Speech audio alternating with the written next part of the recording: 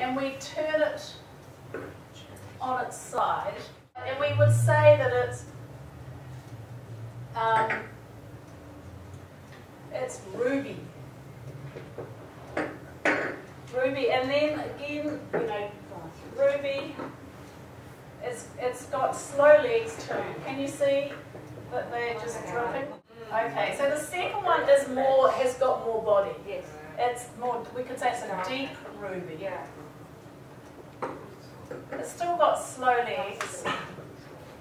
What wine has fast legs? Well, a Riesling, you know, Molaturga. But you know, in New Zealand, they're making all wines higher.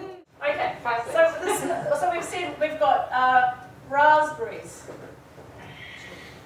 strawberries, cherries, red cherries. There's some spice, vanilla. What did you tell me? Other words? What else have we got? Black, maybe black cherries. It smells like cough mix. Okay. Okay, there's a medicinal. But there's also some oak there too. Oak, spice, toast, toasty. So you've got to do the same thing. You've got to hold it, taste a sip. Oh.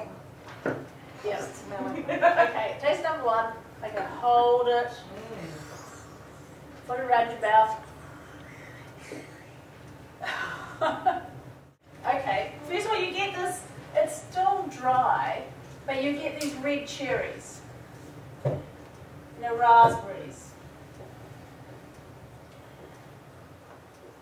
But there is some acid there on the side. And also there's something called tannin. And tannin is that dry mouth feel. You get it from tea. And also you get it if you bite into a pip. So what wines are we drinking? What's the first one? One's a Pinot Noir. So this is a Pinot Noir. And what's the second one? It's a Merlot.